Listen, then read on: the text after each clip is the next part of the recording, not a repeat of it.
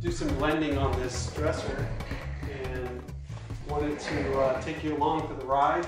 I'm just going to finish the front out. I don't have the dresser on wheels right now because it's really heavy and the wheels weren't acting very nice, so I wanted to just, I'll just do the front.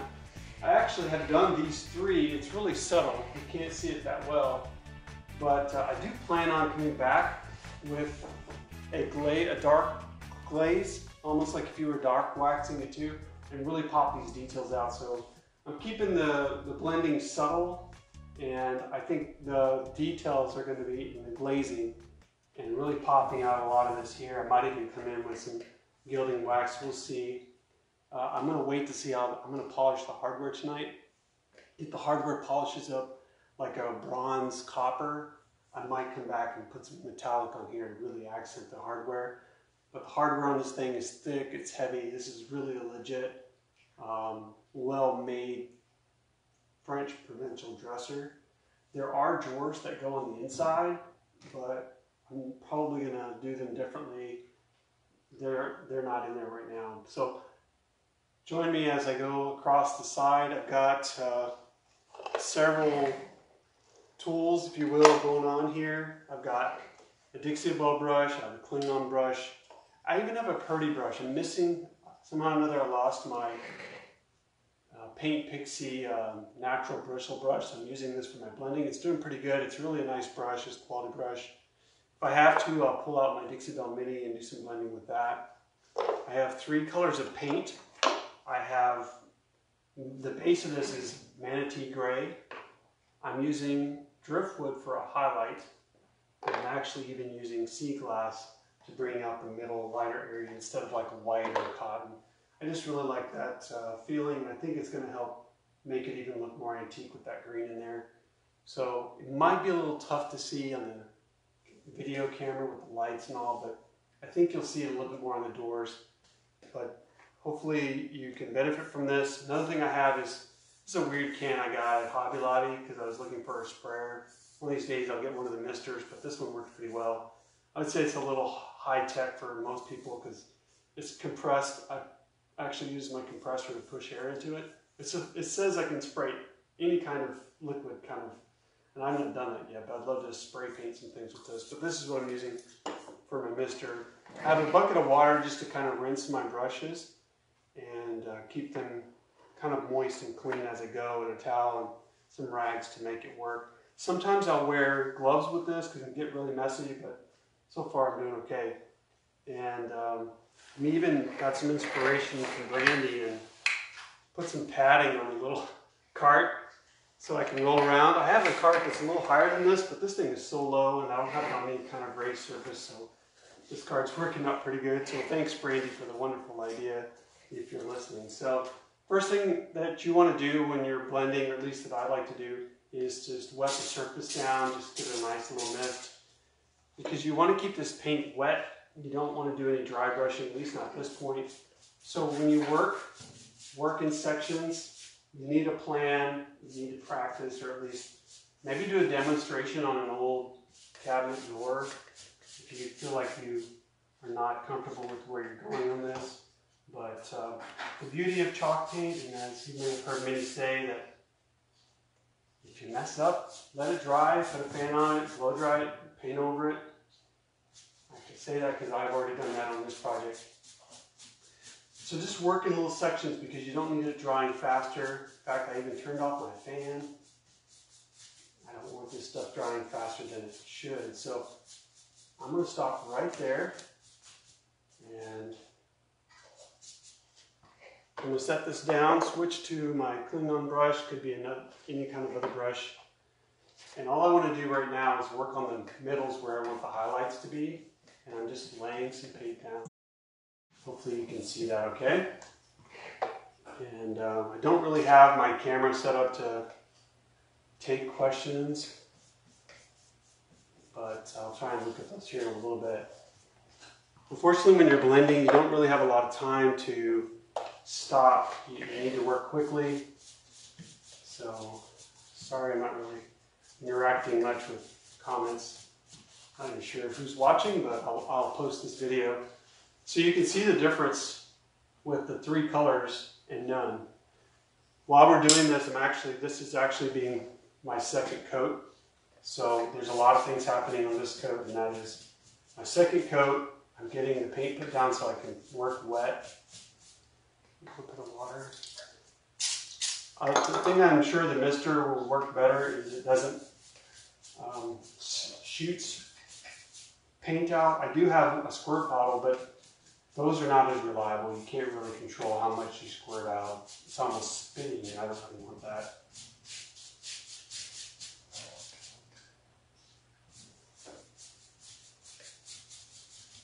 After I get this panel done, I'll look to see if there's any questions.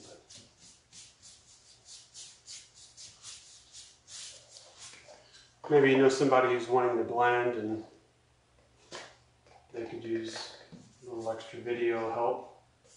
Feel free to, if you have a watch party with them, or copy the link, tell them to get on and take a look. So I'll use a rag to get some paint off this brush. How much paint to put down? This is where the practice works. I'll put that brush in water while I'm blending. Wipe off my brush. Like I said, this Purdy brush, they're probably close to, let's say they're higher end brushes. They're not cheap. But if you take care of them, they'll do a good job for you. I use them for even applying top coats sometimes because they're just so nice.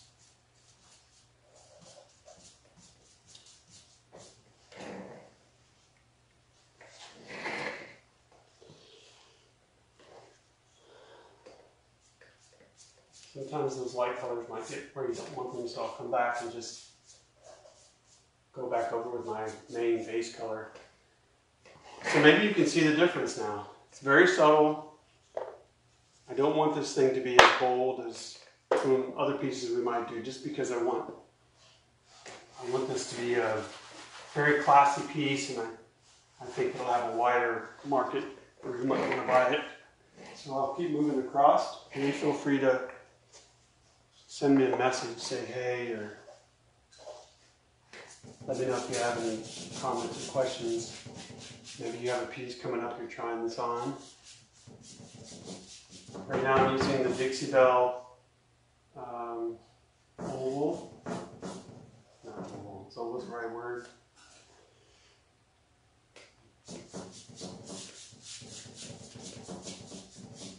Do you like how flexible it is? The bristles are nice and long. Dixie Belle paint is perfect, in my opinion, for blending, at least from all the paints that I've ever tried. There are plenty of paints out there, but I really feel like they've got it figured out how to these paints to work together.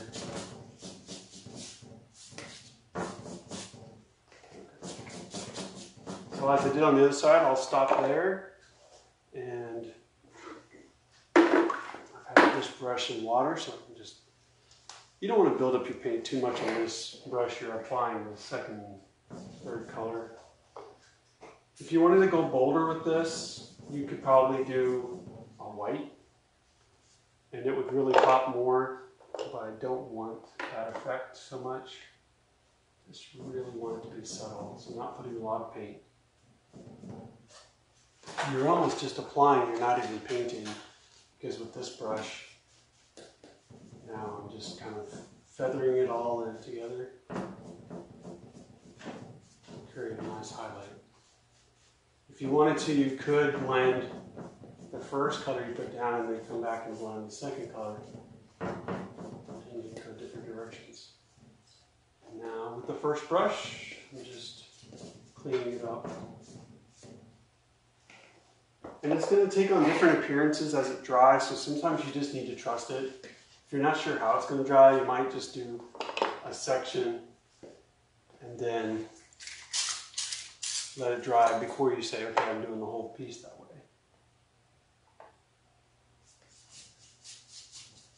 So,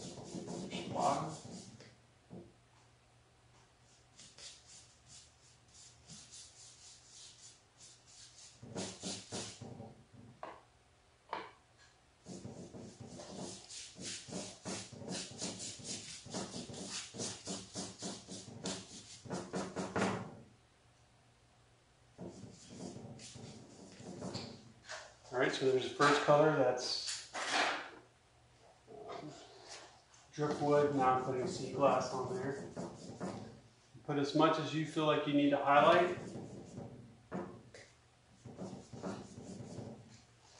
Now to blend.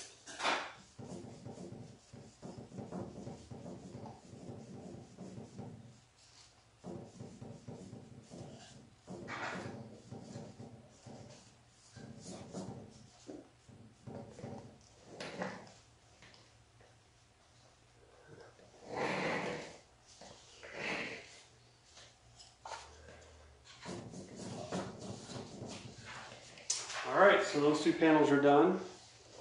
Keep sliding down here. And my goal is to get the front done. Later on I'll do the sides and the top. So, a little water.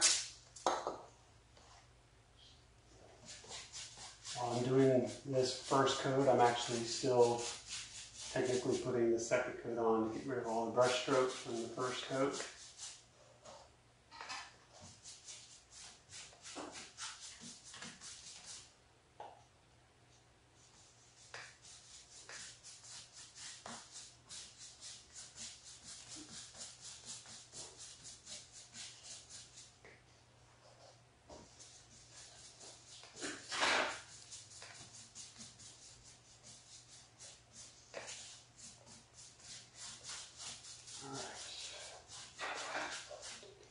First coat. I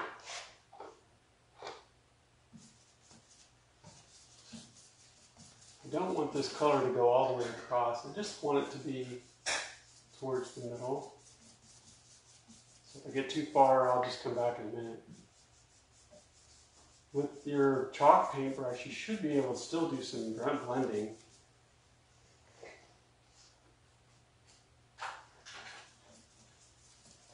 Glass.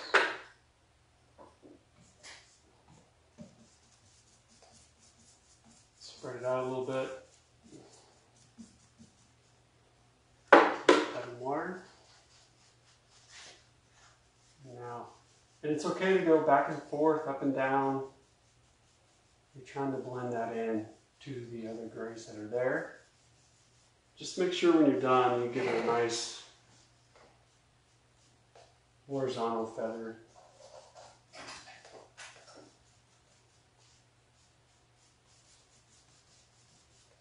So I could do a little intervention here. You could miss this some more. It's actually getting a little dry.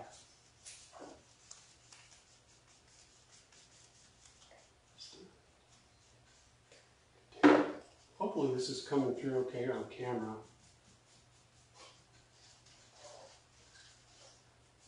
Whatever you do, you don't really want the blending brush to get wet. That's not the brush you don't want wet. It just makes it streaky. That's the feathering really works well when it's not too wet. So I'm just fine tuning right now. Here we go.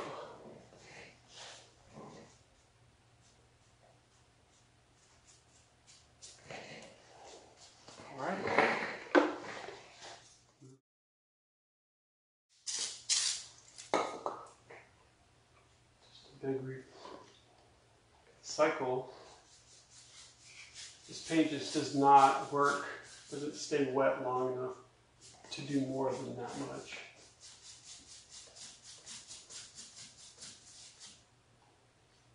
On this one, I'm actually going to wet it down more before I put the other colors on.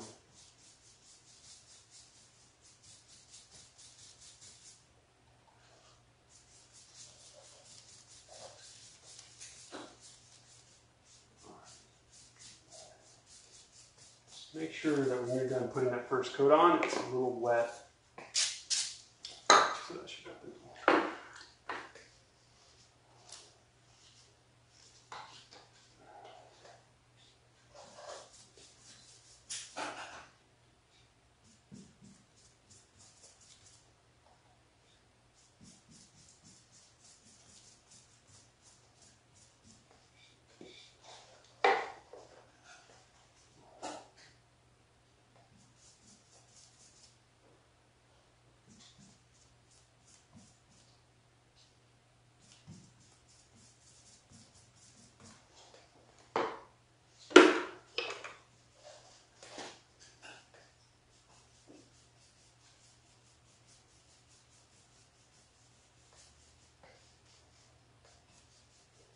The nice thing about Paint Pixie's brush is that it doesn't, it's an oval, which means the ends are rounded.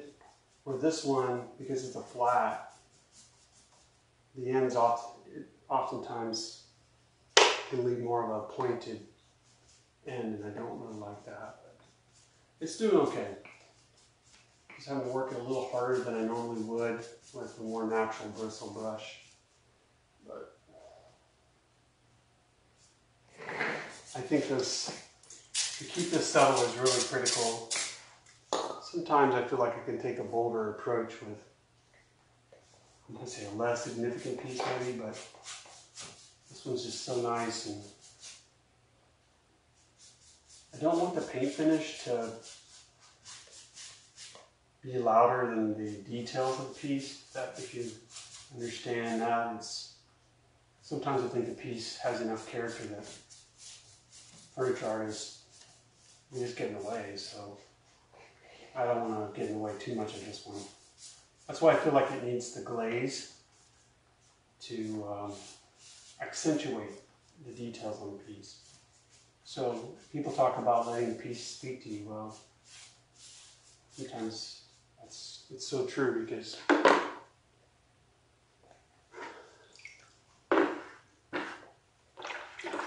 now, of course, sometimes you see a piece and the last 20 pieces you've seen maybe on Instagram or Pinterest that impress you, that you want to try it, and this is the one to try it on. But you can't just say, I want to paint it pink. You have to have more vision than that, like pink with distressing, pink with glazing, pink with blending,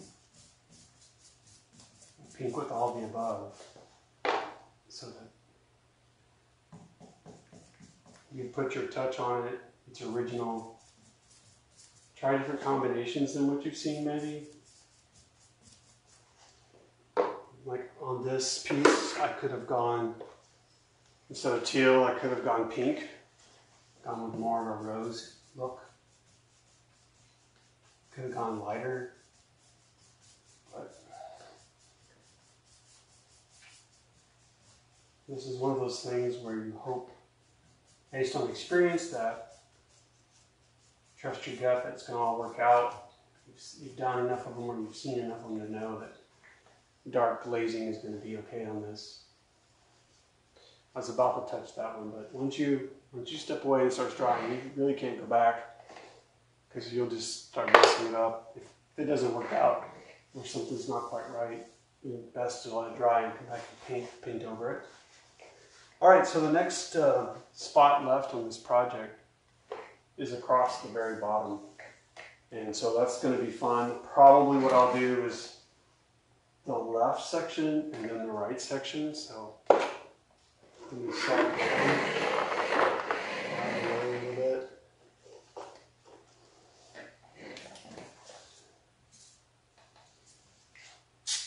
So you kind of be careful not to get too much water above what I've already worked on. You don't want a bunch of watermarks on where you've already been.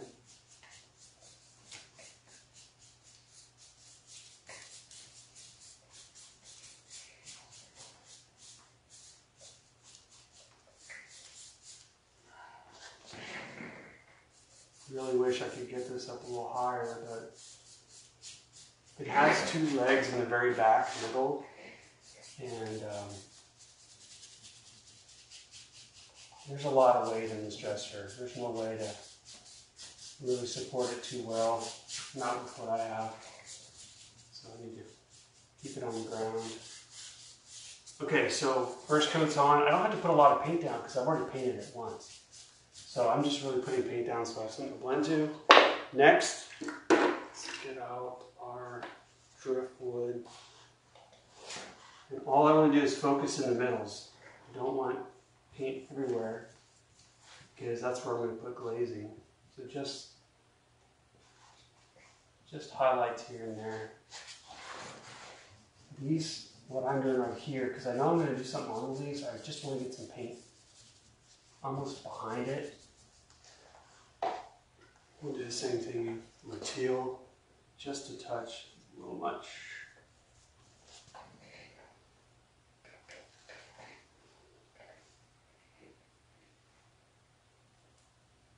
get around it, not necessarily in it.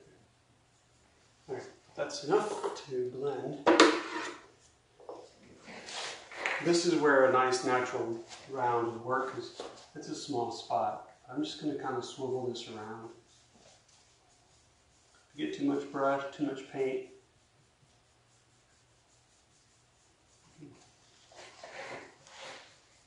getting too low for the cart. Okay. So I'll come back with my original color and just kind of clean up areas that I don't want teal. Such a big blending brush.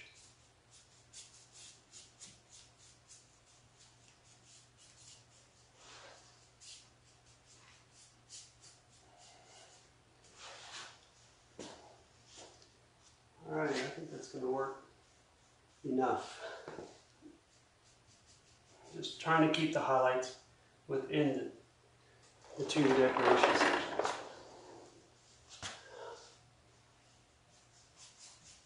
Putting some of the original color back in this spot. Okay, so let's finish this up. We'll do the very bottom. First thing is water.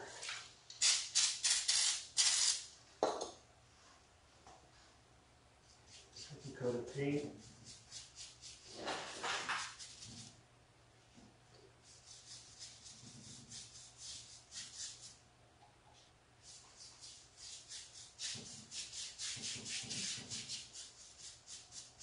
This color went on so nicely in the first coat, I really don't have to do much of a second coat to cover.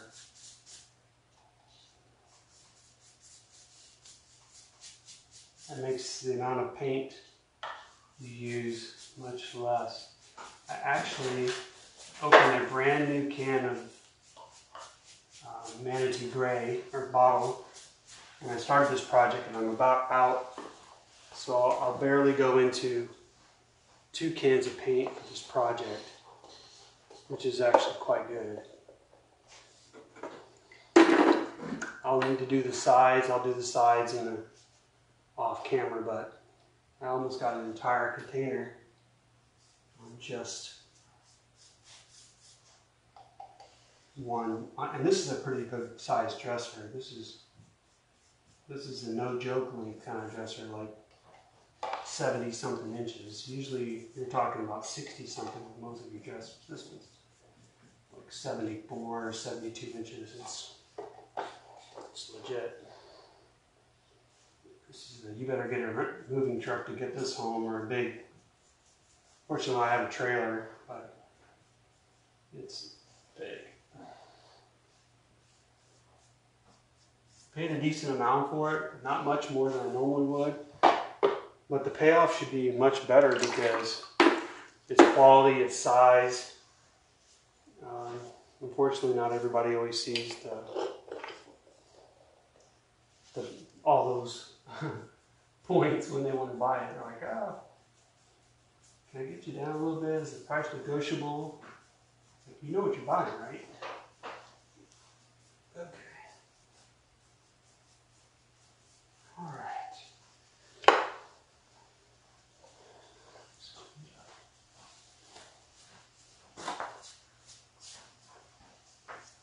Well, hopefully you enjoyed the video today, learned a little bit.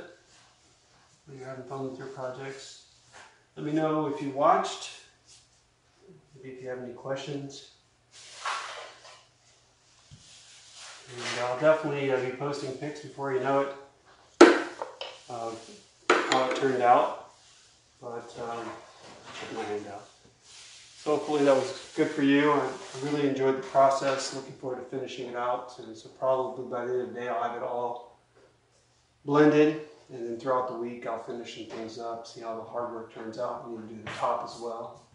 But thanks for joining me, and have a great weekend. And don't forget to have fun with some projects you got going on. Let me know if I can help you in any way. Have a good day.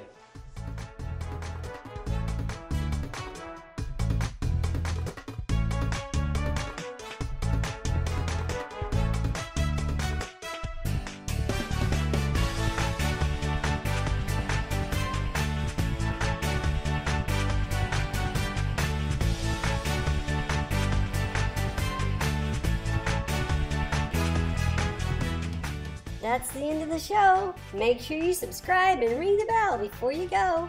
Bye.